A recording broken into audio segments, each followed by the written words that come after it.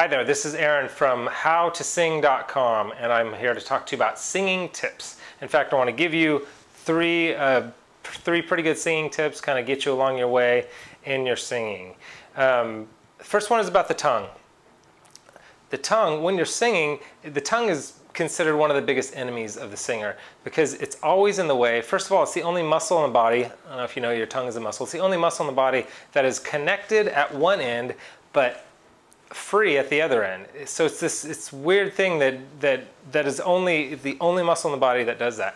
Well, it also is in that you're trying to sing and it's just like in the middle of your mouth is one of your biggest resonators to be able to sing, and it's just like in there in the way. So where's the tongue supposed to be when you sing?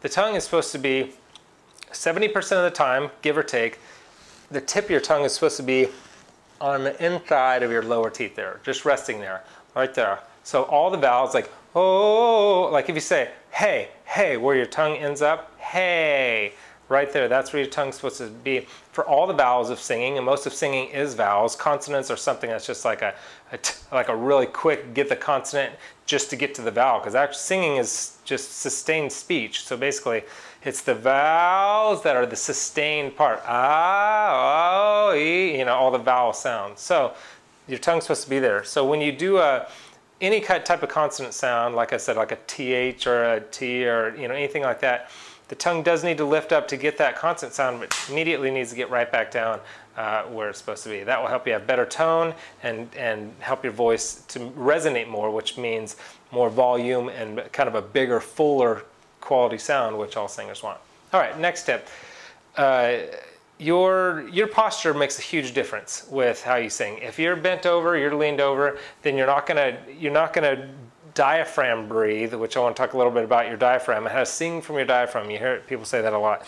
Singing or breathing from your diaphragm basically means that your diaphragm, when you breathe in, your diaphragm lowers and pushes your intestines to the side and to the front and out of the way, so it opens up that cavity so your lungs have a nice place to expand. Okay, so breathing from your diaphragm basically means you have good posture and you don't raise your chest when you're breathing in and you don't lower it when you're breathing out. That's how a lot of people breathe.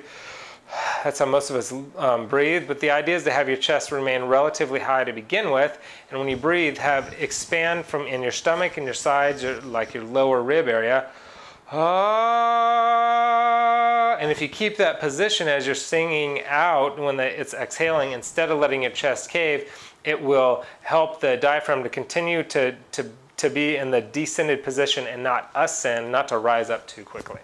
Anyway, there are a couple of singing tips for you. I've got a ton more singing tips and a lot of articles, information, videos, really good stuff on, I think I told you, I'm from howtosing.com.